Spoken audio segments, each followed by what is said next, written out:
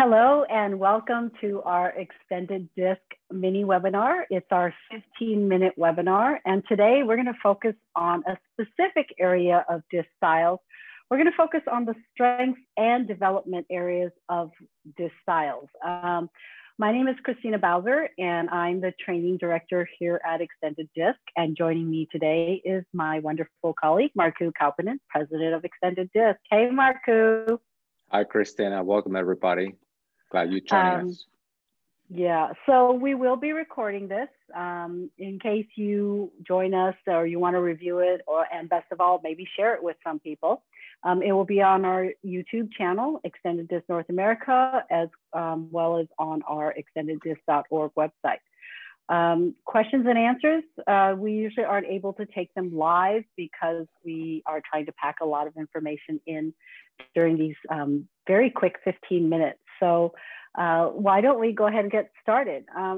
Assumption is, you guys already are fairly familiar or have a working knowledge of the disc styles and the disc model. So we're going to zoom in right on just kind of the different areas of the disc styles, specifically strengths and development areas. And sometimes I was talking to Markku a little bit earlier. Sometimes I call development areas challenges. I try to avoid the word weakness because sometimes there's that negative connotation associated with the term weakness. But what we really want you to understand is the disc assessment itself is, not about good or bad. It's not about your ability to be able to do something. It really comes down to what is most comfortable to you, your behaviors, the energy it takes. So when you look at strengths and development areas here, the way that we describe or define strengths at Extended Disc is, yes, you could absolutely rock at these behaviors, but really they are the behaviors that are most comfortable for you. We tend to own them, meaning we prefer them. And we can autopilot. And this is, I love this term, but I want Markku to describe it because he's much better at talking about it than I am. Markku, what do we mean when we talk about strengths and autopiloting? Well, I don't think I'm better at it, but really what I think all of this comes down to is a couple of things. One is the confident self-awareness, to really take a honest look at who we are in terms of, hey, I'm not perfect. I may have some people say weaknesses, challenges, development areas, whatever those are, but we need to own those, and we really understand where our strengths, and we need to make sure that we are not always repeating the same behaviors with different people. And especially when times are challenging, and like I've seen this so much in 2020, is that the overusing of our strengths becomes a challenge, because when we are pressured, and who is not pressure in this year, we tend to begin to really revert to our natural style and overuse those behavioral strengths. So the autopiloting is really about not thinking about how we do not modify behavior with each interaction and each situation. So we want to make sure we are always constantly thinking about how we are most effective, not only in our professional, but our personal interactions. Yeah, I think one of the things that you said, Markku, that really kind of sticks with me, and I try to always share it with our clients as well, is that strong emotions are the enemies of behavioral adjustments, right? Absolutely, so meaning yes. that, do you want to talk, because that's your statement that I learned. Tell me a little bit about what you mean by that. What happens is that when we get upset or we are under pressure, or especially when we are angry, we actually begin to overuse our strengths. The last thing that we're there, overusing our behavioral style. So excuse me, my have a little cold here, not COVID, my cold.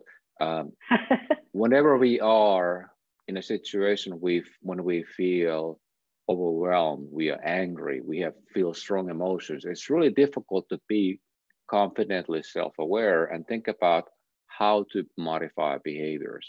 So that's where we have to be really, really careful how we actually make conscious decision about what we should do next. Yeah, and I think that really kind of leads us into when we think about development areas, they're really very tightly aligned with our strengths because as Markku said, when we begin to overuse our most comfortable behaviors or we begin to autopilot, they really become these challenges for us. And so what I like to mention is that your development areas are not necessarily your weaknesses in the sense that you have the ability to develop them, which is why I like to kind of phrase them as development areas. These are just simply the behaviors that are not as comfortable to you, and they do tend to take more energy. But we have every behavior within us. It's just simply some of them take energy and some of them feel very comfortable to us. So it's not about ability. And it may be something for someone like myself who is not a task-oriented style. It may be something like telling myself consciously, okay, Christina, now that I'm talking to Markku, I need to think more about talking about the task, and then I'm able to do it. So it simply is something that, think about it, it just takes conscious awareness and sometimes maybe even practice. Anything you would add to this, Markku? No, that was exactly very well worded. Is that only thing we have to do is think about what we're going to do next. If we just react and don't think about how we react and how we behave, that's when we tend to get in trouble. And all of us can think of situations where I should not have said that. We want to take it back. But if we kind of slow down a little bit, nobody's going to accuse you for being considerate and kind of think about it. Just don't autopilot.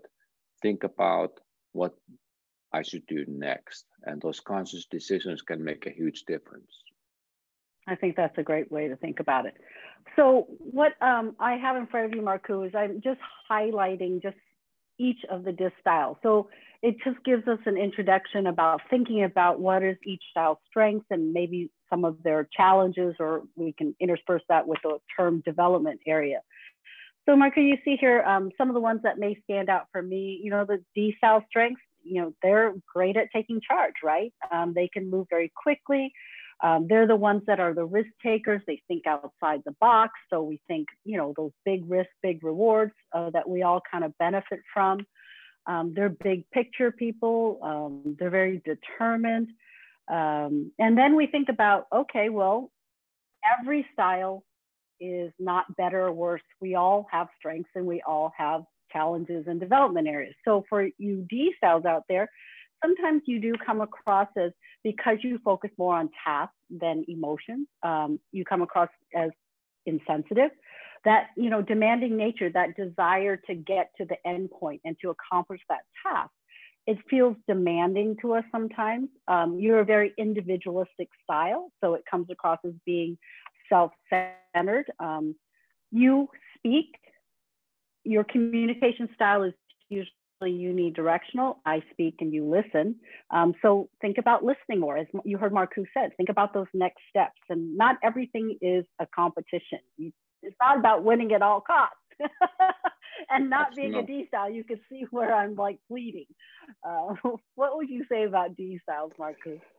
Well, we'll say this through the D, I, S, and C styles is that when we look at the strengths and challenges, they are pretty much the kind of a two-sided sword. You know, we see determined, being insensitive, and so on. We don't have to go into every detail, but we have to really think about who we are in terms of what makes us succeed and how other people may possibly need our behavioral style to seem in a way that we don't want it to be perceived. So we just need to, again, going back to that, we're not going to autopilot. Hey, if I'm dealing with a D style person, I can speak my language. They understand that. But if I'm not speaking with a D style, how do I make those conscious decisions about modifying my behavior? So I think if you understand your strengths and you think about them, take a step back and say, okay, how could this strength maybe be perceived in a different way from somebody else who's not like me? So if you go from that standpoint, then you have a better understanding of who I am, what do I need to do to modify my behavior?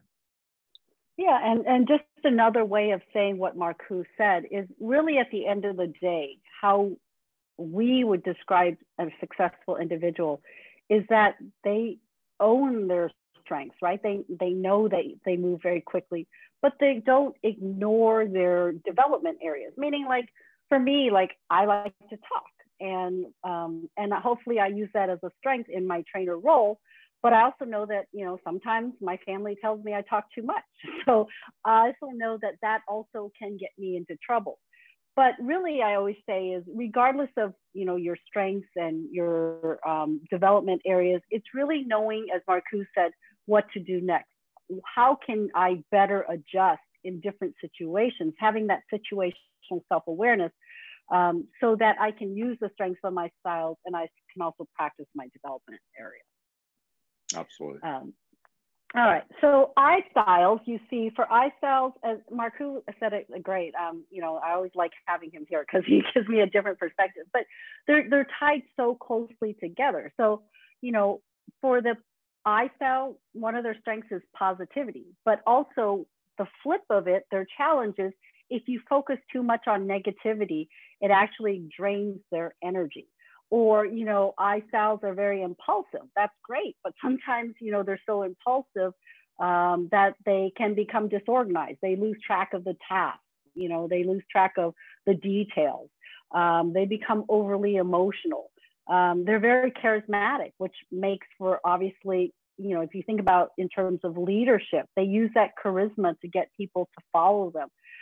But again, sometimes they focus so much on people, they lose track of, you know, the task in terms of the big picture.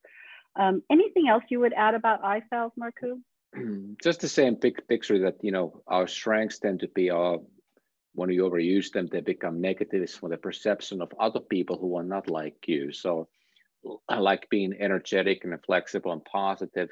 Some other people who are not like you may see you as being overly emotional, too impulsive, or even disorganized. You are not meaning to do that, but just because they happen to be different, they may see you, perceive you fair or unfair that way. Exactly. And then with S styles are on the reserved half of the model, right? So they have the energy, they have emotions, but those emotions tend to sit below the surface. We don't see them. So we would describe, you know, their strengths as kind of easygoing, right? They're calm under fire. We don't know when they're excited. We don't know necessarily when they're upset. They're amiable. They're team players. But that team player aspect, the need to kind of get that perspective and viewpoints from everyone, it's a perception of them as being slow to start or indecisive. You know, they are that team player. They have trouble sometimes saying no. They can be more resistant to change because they're your steady eddies. They like the here and now. They like those schedules. They don't like surprises. Anything else you can think of when you think of S styles, Markku? Well, I think about S styles is really they are focused more on how other people around them feel. So things like resistant change, so being too modest or slow to start. Some of that is internal, of course, but also they assume that some other people around them may feel that way. So they want to kind of, let's take it slow and see what happens next. And again, like with all the other styles, is that when you think about who we are, especially under pressure, autopiloting, how other people may see that who are not like us, and then to think about who I'm interacting with, what the situation demands, and in those situations make the decisions that really help us to make the best conscious decisions about behavioral modification that will really bring about the best outcomes and the desired outcomes that we want to achieve. Exactly. And last, of course, but not least, we have our C styles. So C style strengths are, you know, they become the expert of the styles because they take the time to understand the processes, to understand the products. They're very thorough. You know, they focus on getting things done correctly and logically. And they're kind of our QAs of the styles. They focus very much on quality. So challenges for the S styles, how they tend to come across to the rest of us is they're overly cautious. They may be reserved, so we see them as more difficult to approach. Doesn't see the forest from the trees. Sometimes they're so focused on what is in front of them, it's hard for them to take in the big picture. Anything you would add about sea styles, Markku? Well, I think what you said about sea styles is absolutely on the money. This is how their natural behavioral tendency tends to make them focus on different kind of situations and what behaviors are most comfortable for them. And again, also always comes down to this, not only with sea styles, but the other three, is that just understand how you tend to react and think about more on how I will respond. Excellent. That's a great way to end it. Thank you, Markku. We do, as we are approaching the holidays, we thought it would be great to do a webinar on holiday joy and stressors. There's a lot of things going on in our world. Things are different, but we can always go back to our own natural style to better manage situations. And in this case, it is the holidays. So you can join us next Wednesday, November 4th at 3 p.m. Central Standard Time. And Markku, if they want to learn more about our other upcoming webinars, what can they do? Go to the website, extendedthis.org, right top hand corner, click on events, register for all of the webinars you want to listen to, and do not worry if you cannot make the date or time, because we will send you the recording. I can't believe it's holiday season already. I'm happy about it, but here we go. Here we go. All right. Thank you guys all for joining us, and have a wonderful rest of the day. Thank you.